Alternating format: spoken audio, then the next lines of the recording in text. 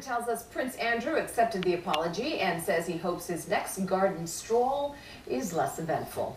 Good news for wrestling fans. Wrestling has been reinstated for the 2020 Summer Olympic Games in Tokyo. The International Olympic Committee made the announcement today in Buenos Aires, Argentina. The sport easily defeated bids from baseball, softball, and squash. Wrestling was dropped from a list of sports just 7 months ago. The wrestling body campaigned aggressively for the sport to be reinstated. Wrestling has been a part of the Olympics for every modern summer games except in 1900. Still ahead, watch a local kayaker's close encounter with a